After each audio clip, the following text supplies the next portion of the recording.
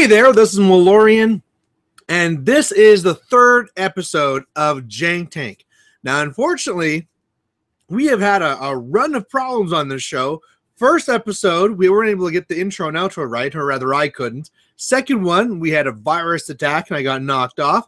And now in this one here, we don't have Tinman. Now, to be fair, Tinman is off watching the new Avengers 2 Age of Ultron, and to be completely honest, if I had the opportunity, like if somebody phoned me right now and said, hey, Malorian, we could go and see the Age of Ultron, I'd be like, okay, done, stop the show, we're out of here. But I want to try and make sure that we keep the show more consistent. Hopefully you guys will appreciate that. I want to make sure that we hit the same time, every single week. And so here I am. And I got tons of questions and lots of things to cover. So just having a good time. So otherwise, for those who haven't seen Jank Tank before, it's more of a positive War Machine show where we're talking about just more of the fun things in War Machine, and meanwhile kind of also looking at the janky things you can do too. So with that, my name is Malorian Brian, and what have I been up to this week? Well, first of all, what am I drinking? I'm drinking some Pepsi and old vodka. This is vodka that we picked up when we had to empty out my passed on grandmother's house. So God knows how old this stuff actually is, but that's what I'm drinking. And this last week has been, I don't know, kind of interesting. It's been a week where I've been trying to really get things going for the local community, trying to say like, hey guys, let's do this painting challenge. And there'll be nothing. And I'll be like, hey guys, we should totally go on this road trip. And there's like zero response. And so it's been one of these things that's been really hard to get going. In fact, I was kind of joking that one of the things that's really a killer is my brother, where whenever I'm like, yeah, you know what, let's do this crazy new thing. And my brother will say, oh, no, that list is easy to destroy. My cricks will destroy that. And so it really is going to sucks the fun out of it for you. So either way, I've made it through the week. And I am really excited because I just bought and built things that I am going to be using this weekend in a tournament. It is the May Day tournament here in Edmonton, one that's put on every single year by the Edmonton Wargaming community.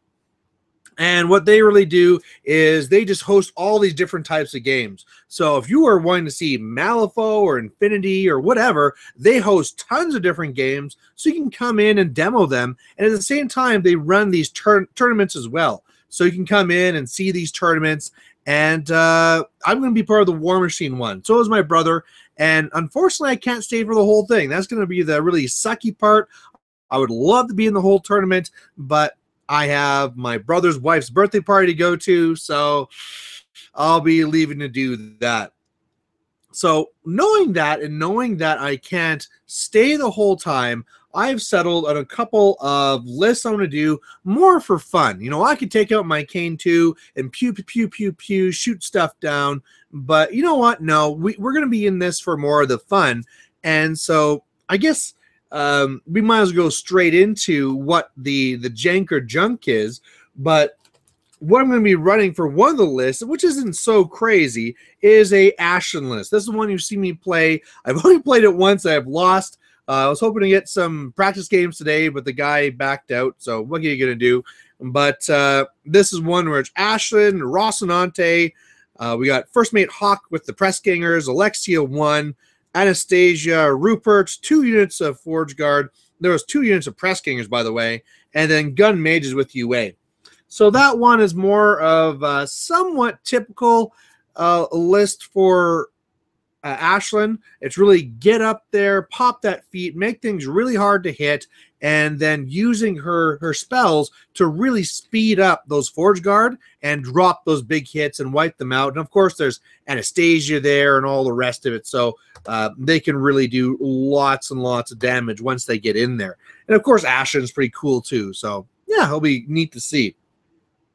Now, as far as the whole jank or junk goes, that's where we get to the next list that I have, which is my Magnus 1 tier list. I'm not sure if I've talked about this one before, but we're going to actually use this one as the spotlight for the Jank or Junk, and then we're going to see how it does in this tournament coming up, because of course I'll bring my camera and I'll make battle reports and stuff too. By the way, I see there's a couple of viewers. Go and pop up your questions. I got a lot of other questions to answer too, but you throw your own up there, I can answer your questions. So what this one is the tier 4 P Magnus list. And this one, I've been dreaming of this list for a while, really been wanting to play it, and it's finally now I have what I need, because I actually need 6 Buccaneers. So here's the list. You got P Magnus, who is running a galleon. So you got that big kid in there, and of course with snipe and all that, makes it a little bit dangerous. I have 2 renegades, 6 Buccaneers, and then a max unit of halberdiers and a min unit of halberdiers. And this list looks crazy, but does some pretty crazy things as well. So what I get from the tier is that those renegades are each a point cheaper, so saving 2 points there is not so bad.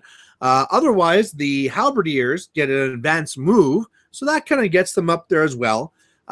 For any of these jacks in the list, I could also put down wreck markers within 20 inches, so if I want to get some cover out there, you know, it's not like I'm going to take all these and go boop, boop, boop, boop, boop, and put cover everywhere, because I don't have pathfinders. That'd be a real problem. But especially with all these Buccaneers, if I want to put a little bit of medium bases around as some cover, I can do that. So that's great. Basically cover on demand. And then past that, I get to have my upkeeps starting out there. And that is amazing for P Magnus, because he has 4 upkeeps, and he also has resourceful, so you get to upkeep all these for free.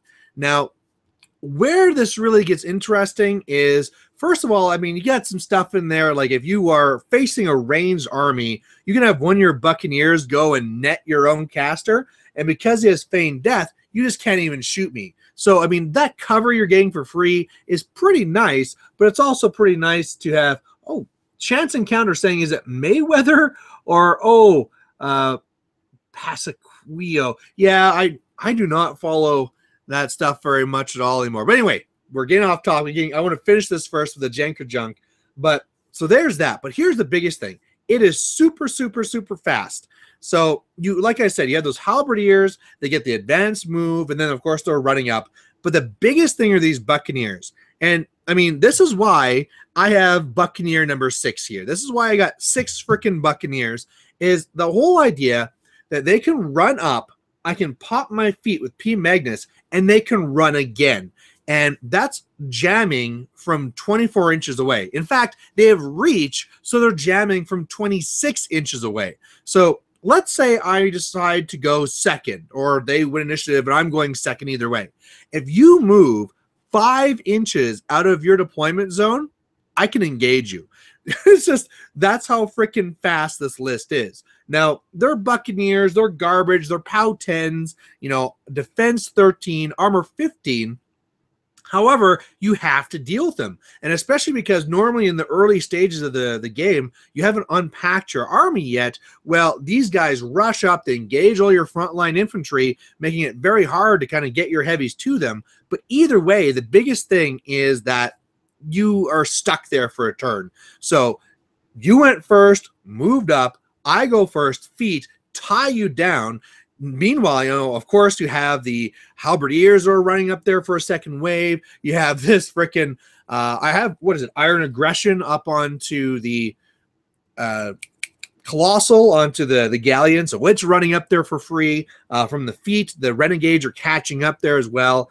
And so you're stuck there for a turn. On my turn 2, I'm already going to start scoring here now. So I'm starting to score. The halberdiers are coming in to jam. You know, really, I also could be assassinating as well. I got 2 freaking renegades. And so if I can get a shot off to knock down your caster, the galleon just goes beep, beep, beep, beep, beep, and shoots you down. Or if there's an open lane so I can drag you in, knock down the caster, drag it in, and just kill that thing. And he also has snipe. So, man, it is an interesting list that is very strong on scenario that at first look looks like garbage. So it'll just be cool to have all these freaking Buccaneers all over the place. I'm not going to have them painted for this weekend in time, but I'm trying to get the first base coat on anyway. But yeah, should be a lot of fun. So there's that Jank or Junk. One of the things that we haven't really done in the past is post down below what you think of this list. You know, is it Jank? Is it actually workable, or is it junk? It's like, wow, Malorian, that list is horrible. All right, so we did have that question there from Chance Encounter saying whether it's going to be Mayweather or Pistachio, whatever his name is, and I got to go with Mayweather because that's a name I've heard before, so he must be good. So there's that one there. Otherwise, again, the outro to this will be made from the pictures that you guys send to me, and I've had some more pictures sent in. One of the ones they asked to do a shout out here, so I'm going to go and do that quick. And this is going to go out to this one. Oh, of course, you're going to screw up. And this one's going to be coming out to Ryan McCullen. And he sent me some pictures of Balder and his stones. You guys will see it in the outro. But he wanted to do a shout out to their Facebook page, which is called the New England Modelers. And this is a page that's not just for them. It's supposed to be for people to come in and post pictures of your different projects of whatever you're working on. I'm assuming War Machine related, but he was hoping for me to do a little shout out for there because they're trying to grow the Facebook page. So go there, check it out. Again, that was called New England Modelers. So check that one out there. All right. Otherwise, like I said, we have a lot of other questions. Viewers, feel free to post yours up as well. But we are going to start with the ones on the Google Plus page. Now, again, if you guys haven't gone for this, it's called the War Machine YouTubers. Again, we're trying to build this up so that YouTubers are working together. We're at about 120 people now so far, so that's pretty good. But first question we have here is from Bob Smith, and it says, how good do you think Pharaoh will be after their battle engine finally releases, or Gators when their new unit comes out? Well, the Gators part's kind of easy to say because we have no idea what it does, so who knows? I mean, maybe it's freaking amazing, and it's going to be pushing them to the next level, but at this point, we don't even know what it really does. Somehow they work together and light things on fire, but how that works, we don't know yet. Or if it's been spoiled, I haven't seen that yet. The battle engine does look fairly solid. It is really going to be mincing a lot of that infantry, especially the smaller base stuff.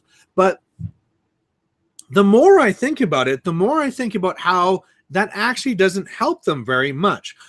If there's one thing that Minions has been good at dealing with, it's with kind of this more infantry-based list because they can dig in, they have really great POW guns, and they can go pew, pew, pew, pew, do little things, just shoot and charge, and they can actually deal with this stuff. So the more I think of it, the less of an effect I think this battle engine is actually going to have. So that's very unfortunate. Really what it comes down to Minions is Minions needs to get more heavies. That's just what they need to get.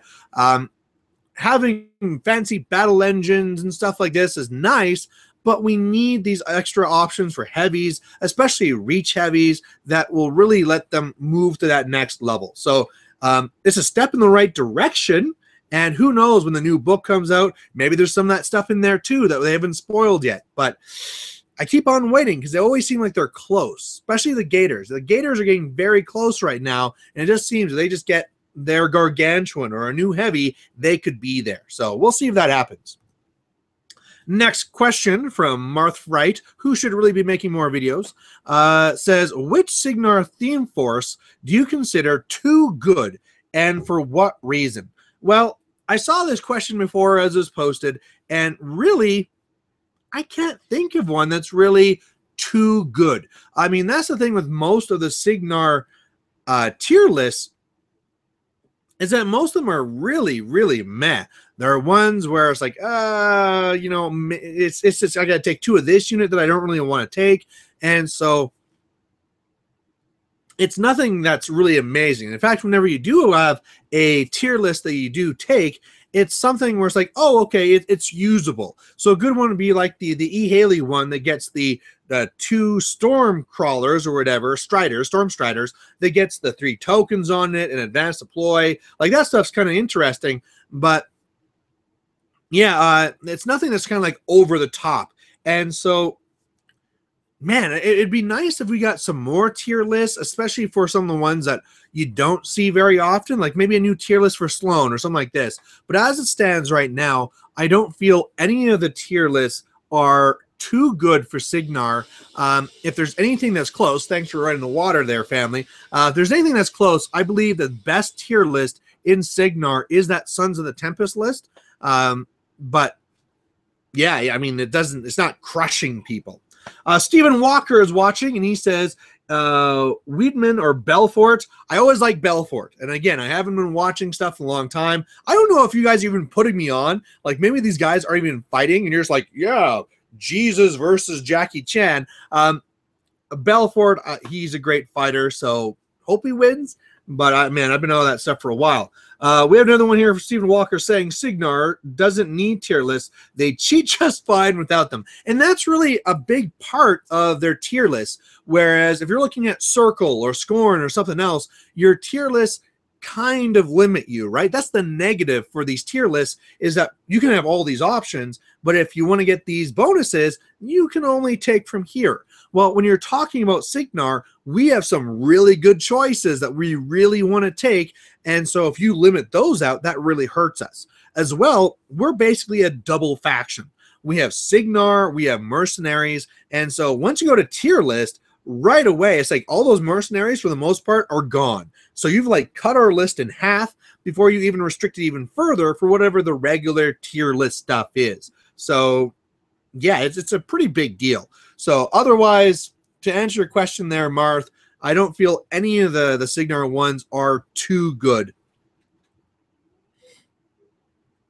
All right, next one here is from Gaston, and this is, Gaston, for guys who don't know, he's from Advanced Maneuvers. Really always love seeing his list because they're always the kind of more crazy ones. But this one here, he says, tank this jank, and he gives us a list. And what it is Sturm and Drang, a Roadhog, 2 Warhogs, a min unit of Bone Grinders, max unit of Brigands, Gudrun the Wanderer, 2 of the new Efferett Scouts, Pendrake, Rorschach Brine, and saying, let me know if you need deeper thoughts on my strategy. And I got to be honest here, right away, when I saw the list, I was like, I have no idea. I'm pretty sure I have never faced Strum and Drang. It's just never come up. I mean, it's rare enough to fight pigs. And for those who don't really know what this caster is, he's the one that's like a centaur with 2 different heads, and you get to pick like which one's in control and which spell lists you have. It's a really crazy caster. Some interesting spells, but you never see the guy. So when I saw this list here, especially since I don't know what the Efferett Scouts even do, I said, Gaston, could you give me some more tips of how this works? And I'll go to my email now to show you what he said. All right, and what he says here, as I try and pull this up, it's kind of a long response, but that's because it's a little bit of a deeper strategy. He says, nice and long, one of the main downsides people point out to playing pigs competitively is that they are forced to play an honest game. Very straightforward, not very much in the way of crazy tricks. This shot at Sturm and Drang is an attempt to push pigs into playing a dishonest game by positioning jank. And again, from Advanced Maneuvers, very cool list I just saw on their YouTube page as well, as they took kind of like a swarmy pig list. And I've never seen that done before. There's just tons and tons of guys. And so I love the fact that they're actually trying to get something janky and working for minions. It's just awesome to see. Sturm has up Watcher and uses that to escort up the 2 Warhogs down the table, LeConte style. So that's a really good way to get them moving up. And as well, I mean, if you ever try and take them out, you Watcher them and basically just move them away. They'll take a free strike, but they don't die. And as long as you don't attack, it doesn't expire. So it's pretty cool. Pendrake brings Beast Lore, but also the Chain Bowleg knockdown and Strum's feet means that a Jack or Beast will have used up all of its fury standing up. Everett Just Rock, again, I don't know the rules yet. They can rip an arm off of a jack in one go, and in 2 goes, take the spirit off of a beast so that when you knock it down, it can't be forced to stand back up. TK a heavy backwards and weapon lock it with the Roadhog. Brigands for bodies, help with scenario. Gudrun for shifting stone sniping. Now, when he said this here, I was surprised because I don't normally see Gudrun sniping stones. It's not like he leaps or anything like that, like with a totem hunter, but I guess it works. Or solo hunting also can be TK or lightning struck. That's true. Obviously, double TK increases all the threats by 4 inches, and Brine a 16 linear threat range. So that's pretty cool. So the goal of the list is to come at your opponent from unexpected angles and provide non-traditional solutions to problems. On the meat thresher, it's never going to actually be released. That's why everyone was insane for cheering that they were doing it in plastic. And B, it will require a ton of practice. But one you'll really get good with, the positioning, it will outperform the Sacrivault. Well, that's some pretty big boast. We'll see if that comes true. But either way, really like to see the list sent in. By the way, that's going to kind of lead into a contest announcement I'm going to do for the next month here. So for the month of April, and if you're watching this and you have time to get this cutoff date for that YouTube War Machine YouTubers Google Plus page, if you go onto the page in April and posted a battle report from your channel, a random one is going to be winning a battle group box. Well, we're going to have the new contest here for May coming up, and this one here is going to be going to, all you have to do to win this one, although there'll be more details coming up after this, is go to the actual page and post an army list. Again, I'm trying to get this to be a place where people are coming together. I would love it if that's where me and Gaston are talking lists and stuff like this, but there's a little sneak peek of that contest I'll be announcing right away. Either way, we're now done with that question, and we still got a lot more, so we better get at it. Get out of here, email. Nobody likes your style. So, next question on here. Oh, and that's it from the War Machine YouTuber page. Next question from the video that I put up comes from Ben Ellis saying, "Hi, Elves. How do I beat them with a Warriors of Chaos army, monster fluff list with Throg and leader? I have around 5,000 to 6,000 points." You know what, guys? I mean, I'm starting to think that I need to cut those ties with fantasy. I'm just too far out of it now. So thanks for still posting that there, but I don't even know how things have changed, what rules are being used from the ends of times, so I can't really answer that. So sorry, I'm not really sure. Go send forth Demon Prince of Death and kill things. Richard Potter saying, you mentioned in the first Jank Tank that you run some tournaments. What are some tools and tips you have for running successful and smooth tournaments? Yeah, I run some tournaments, usually at least 2 every year. And some of the things that I use as tools is, I know there's Doyu that now the press gangers use, but I normally just use Excel. I'll have it all set up in Excel where I have the names down the one side, and I'll put in the control points, points destroyed, blah, blah, blah, and I can just organize in there, right? Go to data, sort, and I can very quickly get those matchups done. You can also always type in all the equations too to make it work for strength of schedule and all the other stuff, although it does get a little bit more complicated and it's a lot more work. In the end, I'm going to be moving to Doyu, but the best thing or the cheapest thing, it usually seems to be just to be doing Excel. Now, otherwise, what do you need to do to be successful in these tournaments? Get them on time. Have good communication. Make sure that people know where to get all the information. Nothing's more annoying than not knowing, okay, do I have to send in a list? Where do I have to send it? Where do I have to send money? What time do you open? That time you say, is that registration or is that first game? Because that's important. You know, that communication is very, very key. And then once you're there, staying on time. It's really annoying to have games where it's like, oh, okay, this is now going extended. We're going to get rid of lunch now and all this. You know, really try and keep to that time schedule. And sometimes that means you have to go to tables and say, no, guys, it's over. But my death clock's not. Sorry, guys, you must have not start your death clock right away, and I need to keep this going. So it is done. Dice down, add up your stuff. And you might piss off some of them, but it's better than pissing off everybody by going very long. This May Day tournament I'm going to is actually a good example for that, because the guy running it, Kevin, he's right on the ball. It's like, start your clocks now. You know, if you don't start your clocks, you're out of here type thing. So you really have to do that. And then, of course, listen to them. Make sure you get your feedback, right? Go out there, run your event, and then ask people, what did you like? What did you not like? And then just try and improve from there. Otherwise, if you want to get your numbers up, you have to be able to be part of the different groups. Make sure that you know all the different gaming groups in your areas. Spread that knowledge. Put out posters, whatever you need to do to make sure everybody knows. All right, next question comes from Thomas Mertens saying, could you apply steamroller scenarios to Warhammer as they are written in the packet? Would that be a viable alternative to the base book scenarios? You can kind of. The ones that are based off of zones, those you can just use. Those will work right away.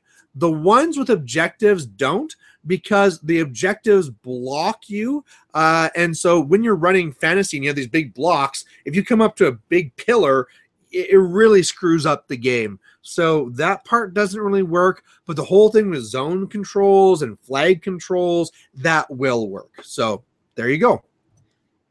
Next one here from Liberty Prime saying, I'm pretty new to War Machine Hordes. Can you please give me a reliable Striker 2 list for 25 points and 35 points? Thanks a lot. Love your videos. Well, thanks for watching. And I already put together a 35, which was Striker 2, Stormwall, Archduke. That's a pretty damn good 35-point list.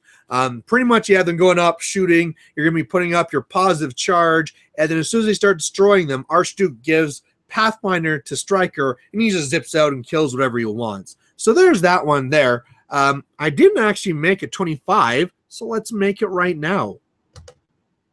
Why not? And even have another drink.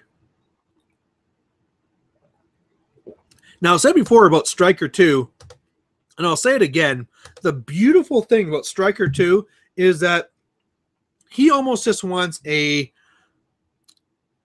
real distraction army. He wants to get in there. He wants to kill the caster. And so he just wants really anything that distracts the enemy. Now, I'm going to be starting here with Striker. We're going to be adding on his good old buddy, Old Rowdy.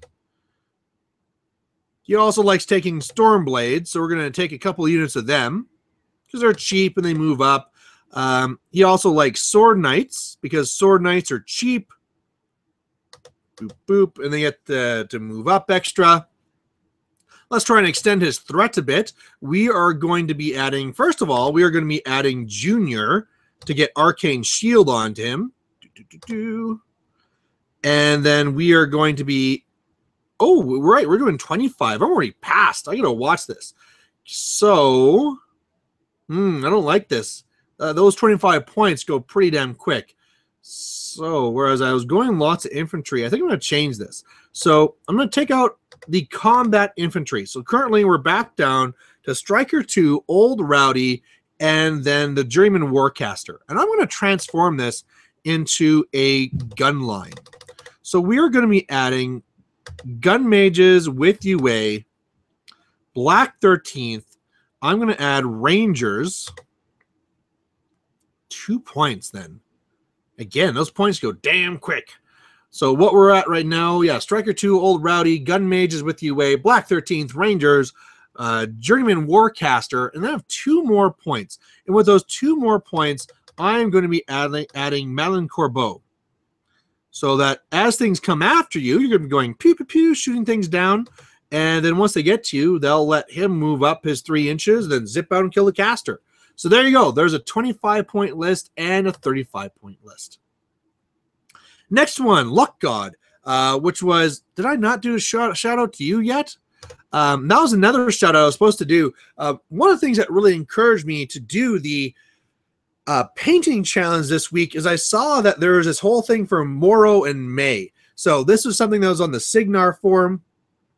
This guy here, Tom Bell, he was going to go and paint up all of his Morrow stuff, and it's a lot to paint, so it'll be interesting to see if he can do it, and then also play the hell out of Constance. So we're going to see if he's able to get that part done. But I was like, wow, you know, I have a lot of guys I'd like to get done. I even have 3 units of Precursor Knights, but you know, maybe I should do my gun mages instead. Maybe I should be doing these guys. And then all of a sudden I kind of lost interest and nobody else wanted to do the challenge with me. But he actually has a blog he runs here. It is called Wargaming with Luck God. A lot of stuff in here, mainly around Signar, but you should check it out. He likes doing strategies and tactics, so come check it out. So close that one. Otherwise, I believe there was another one here. So Luck God asked me, what are your thoughts on Constance Blaze?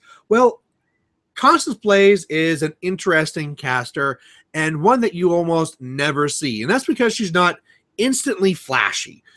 Whereas you have Kane 2 going pew, pew, pew, pew, and you have Epic Haley controlling things and doing all this TKing and feeding so that you have to forgive your movement and stuff like this.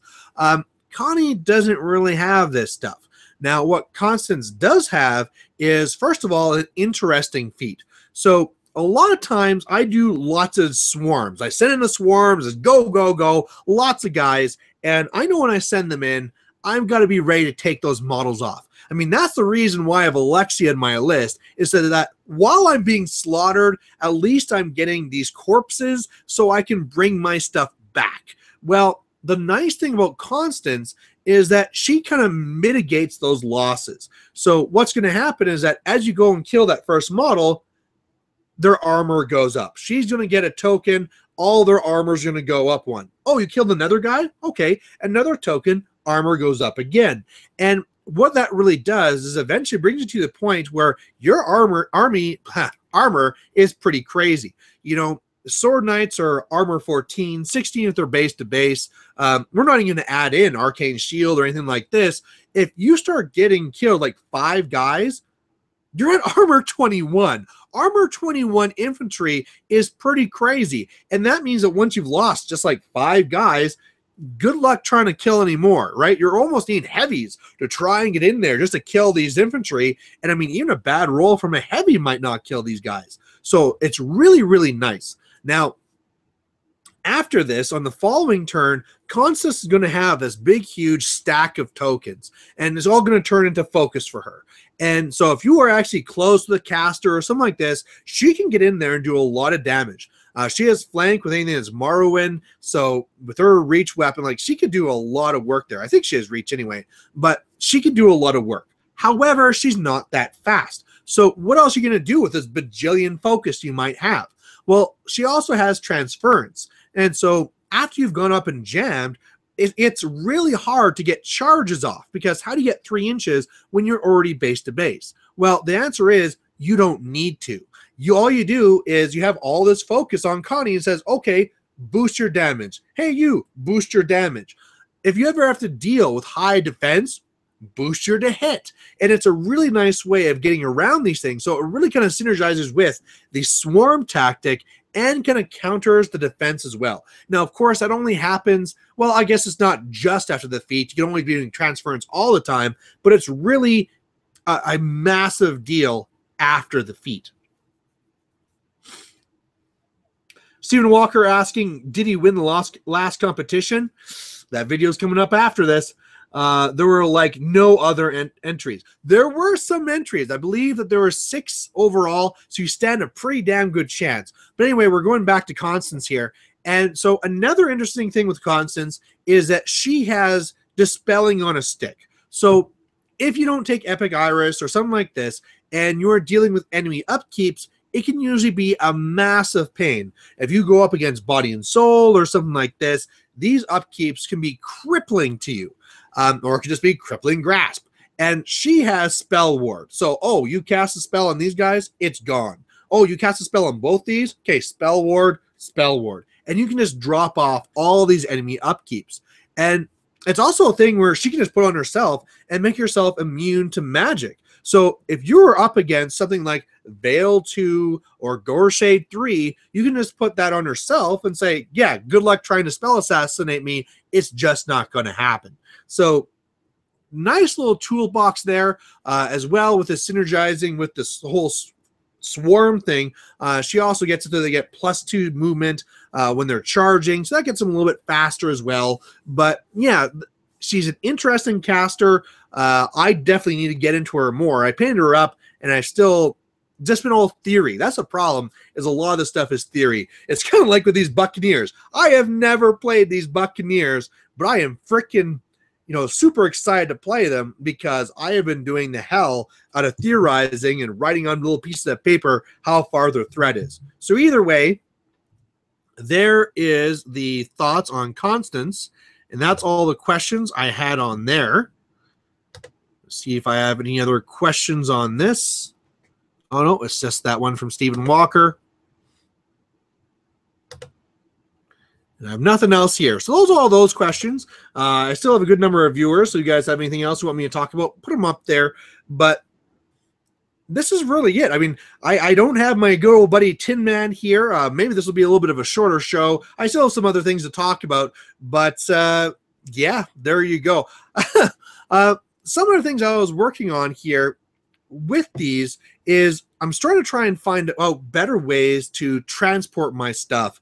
And it's going to start being a bigger deal because before it was a lot more smaller infantry. I could throw them inside the foams. There were no problem. But now that I have like 2 units of halberdiers, and those halberdiers are a little bit interesting to try and transport because they got their big halberdiers all around the point. You don't want them breaking off or scratching the other guys. Now I'm going to have to also do a thing where I have to transport these 6 Buccaneers and 2 Renegades, and also my freaking galleon. That galleon breaks every single time I take him out. Is those 2 big, stupid, massive arms he has. And, normally some of these other jacks, you might have a ball joint, right? So it plugs in there and it's in there pretty solid. This thing, it was like a ball that it has like a cup going on, and it always breaks. I literally think that there has been no time I've used that galleon and taken it out of my house and it hasn't broken. One of those big monster arms just falls up. Oh, so no more crane arm for me. Oh, there goes the harpoon. And there's just no other way that I can actually model that thing. It's not, sometimes they actually do this. And they have their arms going to the side, and it looks pretty ridiculous. But, man, maybe that's what I need to do so it stops hitting things. I don't know. Maybe I have to get into magnetizing. But, there you go. So, otherwise, some of the things I want to talk about is tomorrow I get to see the Age of Ultron. Really looking forward to that. Again, very jealous that Tinman gets to go to this. Lots of great movies coming up, so really good time for that. Between Jurassic World, I'm a huge Jurassic Park fan, so can't wait to see that. Can't wait to see the Age of Ultron one. And I know, man, when I made sure to try and buy tickets for the first day, and now that I learned that it came out today on the Thursday and not the Friday, I am so worried that I'm going to wake up tomorrow and there's going to be spoilers everywhere. So we will see what happens with that. But either way, we'll probably be talking about next time because I'll be seeing it. Tinman will see it. But I also, at this point here, we're 3 episodes in, and I want to hear more from you guys. I want to be hearing what more do you want to see, what do you not like to see, because this is about the point where, okay, we've dealt with the glitches, we're starting to iron things out, let's start trying to refine it. So if you guys have any suggestions of things that you want to see on here or that you don't want to see, please post it down below. As well, hopefully you guys are painting or something while you're doing this. I love hearing what you guys are painting. And look out for the contest winner announcement. So Stephen Walker, look out for that. Plus the new contest for May going to be coming out as well. So there you go. We're going to cut this Jank tank early because my buddy's not here. I got no Tinman. So there you go. Thanks for watching, guys, and we'll catch you later. Bye.